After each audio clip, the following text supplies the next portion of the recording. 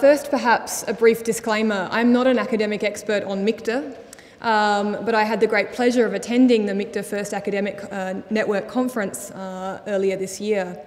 My research focuses on particularly two of the great powers in Northeast Asia, Japan and China. So I must say I actually found MIKTA a very refreshing experience, bringing together countries who actually wanted to work together on many issues. I often deal with two countries that don't seem to want to talk together very much. The theme of the 2015 MIKTA Academic Network Conference was Partnership in Knowledge for Better Global Governance. And this morning I want to spend a few moments discussing what can we do as academics and students to achieve that goal of better global governance. So let me reflect briefly on my experience attending the first academic network in Seoul last month. One of the key focal issues of the conference was the issue of climate change. This is obviously one of the key global governance challenges we face internationally, but it's also a particularly important focal point in the lead up to the Paris conference at the end of this year, as you've heard from some of the ambassadors this morning. What struck me in meeting with our fellow delegates in Seoul was the great diversity of our 5 MIKTA countries, particularly with respect to the issue of climate change. We represent both developed Annex I countries and developing non-Annex I countries. We represent countries who are major energy importers and countries who are major energy exporters. We are diverse economies. We represent countries who are major manufacturing hubs, countries who are high-tech producers, countries who are largely exporters of agriculture, countries that are on various ends of the development spectrum. We also have very diverse environmental or ecological profiles, from Indonesia with its very large forest cover, to Australia with its very high levels of aridity, to countries with very extreme marine ecology, to countries that are not particularly marine diverse. We are, of course, geographically and regionally diverse. Korea's neighbour, most important neighbour perhaps, is China, one of the world's largest polluters. Australia is in the region of the South Pacific, and we share many of the concerns of our low-lying island neighbours. So geographically and regionally, we are diverse countries. We're also a group of countries that has a diverse history of engagement with the climate change issue. From Mexico, the host of the Cancun negotiations and the Cartagena dialogue, South Korea, the leader of the Global Green Growth Initiative, to perhaps, I think it's fair to say, Indonesia and Australia, who have been slower to act on climate change issues. And finally, we're countries with very diverse domestic political institutions and dynamics. So from this diversity, and this is an issue that has been reflected by a number of our speakers, including our Foreign Minister this morning, I'd like to suggest to you that I think this diversity is in fact a key strength of the MIKTA countries, particularly when it comes to dealing with a pressing global governance challenge like climate change. I think if these 5 very diverse countries can come together, who represent such a wide range of developed and developing world interests, energy importer and energy exporter interests, different regional multilateral organisational interests, different interests of environmental groups. If we as 5 countries who have this extreme diversity can come together and commit to a common position on aspects of the climate change problem, the world will take notice.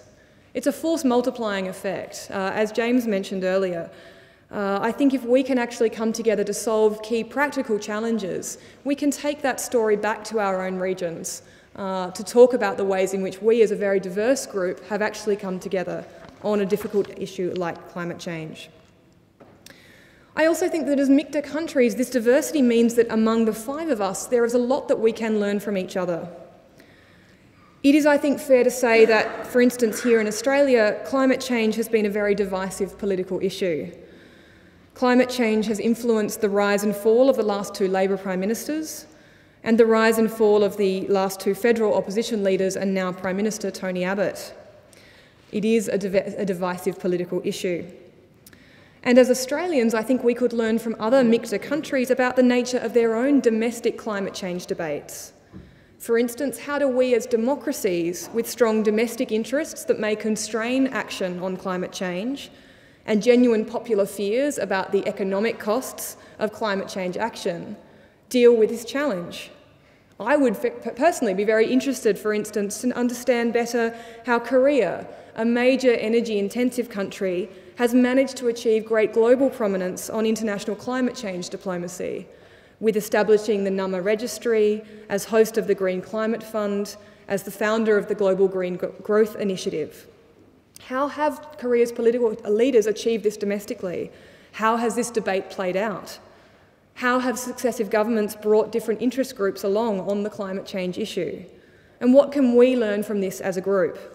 I think similar examples could be shared from each of our 5 countries.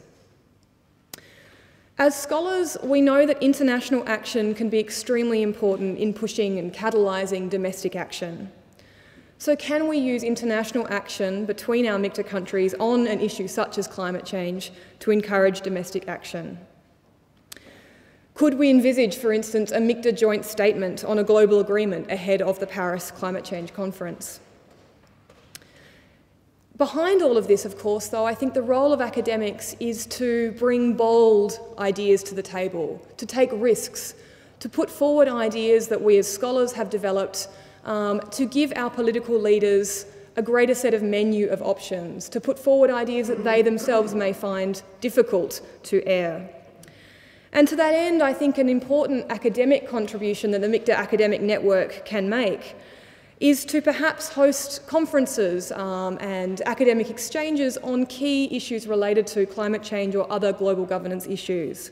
One such theme might be, for instance, the future of global energy supplies, where we, as a diverse group of countries, as energy importers and exporters, as I mentioned, who have strong economic interests in securing the future of global energy supplies, could bring together our climate scientists, our energy scientists, our political scientists to talk together about how we might achieve solutions to some of these very important global challenges.